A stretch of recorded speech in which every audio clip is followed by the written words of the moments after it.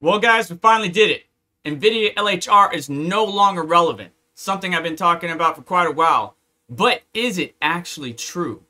Well, Nicehash figured out a way to unlock the full hash rate in the Nvidia 3000 series LHR models. But there's some limitations. This was featured on video cards, and it was tested by a benchmark.pl team, good grats to them, where they took a 3080 Ti and got it up to 120 mega hash at 280 watts of power. Now that's software power, not hardware or from the wall. However, in my own testing, I was able to do the same. Now, this is untuned 3080 from EVGA, right? It still has a lot to be desired. Plus, I'm hitting thermal limits on my card, right? I always had a problem with this because my case doesn't have sufficient airflow. But I can safely say that the Nicehash Quick Miner, which is only available in Windows, so it's not going to be available for Linux, and is a early release version that you have to download, which I'll show you in just a moment. It's only going to be a matter of time. It's only going to be a matter of time before we have Trex Miner devs, LolMiner devs, Gminer devs that identify what the Excavator miner is doing and then take it and apply it to where we can use it in Hive OS. Now, will this LHR unlock work if Nvidia continues to move forward with applying LHR locks on the 4000 series or later generations? Who's to say? I'm hoping that Nvidia will see what the miners have been able to do, the miner devs and the community as a whole, and just say, you know what, it wasn't even worth the time, it's not worth the effort, let's just not bother with LHR locks and applying it to their new GPUs. Let's just build it, because they're going to buy it anyways, because that was the intent, and they have fallen short of that easily. So, LHR unlock 100%, but only through Nicehash Quick Miner and only on Windows. The 3080 Ti used to get about 85 to 88 mega hash, but it's now getting into 120s, 117s, while on my GPU, and this is the benchmark.pl team who validated this data, and then you have myself who's also using this particular software, and I'm able to get my GPU that was only getting around 75, 76. It's a 3080, EVGA 3080 for the Win 3 Ultra, and I'm now getting 91, 92, but then I'm hitting thermal limits. If I'm able to get those thermals under control, I can probably hit 100 mega hash just like the full hash rate 3080. So we'll just have to wait and see. And let me bring this down so you can see it. So I got 91, 91. I did hit 84 above here, 91, 89. So it's around 90 mega hash, give or take. There's still some more fine tuning that I could do here. One thing to note is that when you're using this Nicehash Quick Miner, hardware info 64, which is something that the mining community uses, and even just the tech community at large, to monitor voltages, temps, everything, does not want to open because the software from Nicehash is overriding that, right? So it will automatically close out. Unfortunately, they won't work together. So you'll only be able to monitor what's going on with this Nicehash database or UI, but they do have some guides and some extra features that you could check out. So as far as setup, let me go ahead and bring up a video real quick. When you go to nicehash.com, you can just click on mining, start mining. It will let you choose the device. Obviously, we're going to choose GPU and CPU. When we click this, we're going to get the Quick Miner. This is going to go to your downloads folder. And when you go to your downloads folder, you're going to go ahead and launch it. Additionally, you're going to go to nicehash.com/quick-miner. And it's going to open up this program when you double click what's in your downloads, and you're going to have to install one more. So one is going to be, what is it called? One is going to be the actual installer. Let me go ahead and bring it up. One is going to be the V1003, which is going to open up the application. And then on that website, you click to download the installer, and then you're going to open up the installer.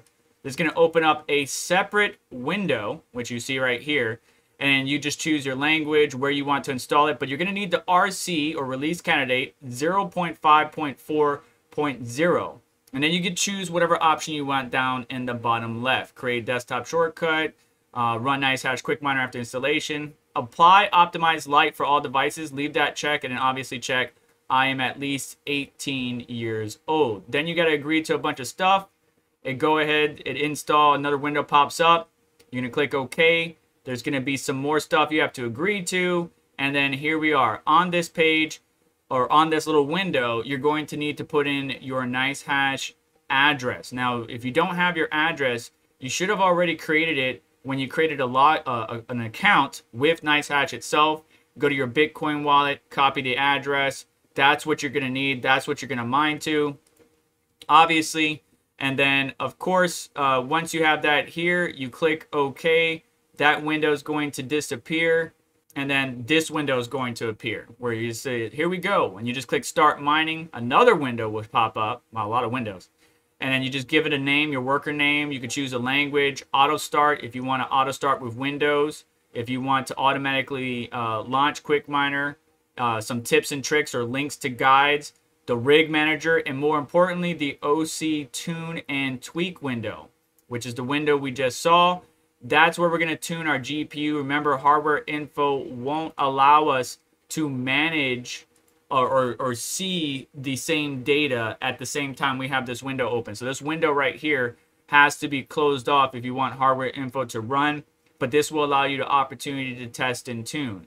So I'm actually going to do a quick test and open up Trex Miner, see where the absolute clocks are, right? Because we got memory absolute clock, core clock right here, and then we could have, you know, the little like plus XYZ, memory clock delta, core clock delta. So in Windows, like on MSI Afterburner, you can actually set plus 100, plus 150 on the core, plus 1100, plus 1000 on the mem. That's what this left side is, but I like the absolute or lock clock feature more importantly than the plus deltas and stuff like that. So lastly, I just want to leave you a couple of bits of information. Again, hardware info will cause conflicts where OC tune from Nicehash won't detect. Close that out. Open this first. If I had to reboot the system and I went straight to nicehash.com/quick-miner, open that up, open up Nicehash Quick Miner on my desktop. And then if you go to the bottom right-hand side, the little white arrow that points up that has all your applications, right-click on Nicehash and then go to OC Tune. That will open up this window. But one thing I noticed is not only is hardware info causing some issues, MSI Afterburner will be overridden even if it's open. So I close that out. I open up Nicehash first with everything. Then I open up MSI Afterburner and I can tune a little bit there. Otherwise, you can see here the memory clock was 10351 on my MSI Afterburner. Again, considering thermals, environmental conditions here in hot Florida, you may get higher clocks. But when you try to apply lock clocks, so you have 10351 on the mem, 1600 on the core, it's going to say here, please set optimization profile rig manager to manual before editing OC values. So you're going to have to go to your Nicehash rig manager. You just click the little down arrow on your rig. And when you do that, you get an option right here where it's like light, medium, high, extreme.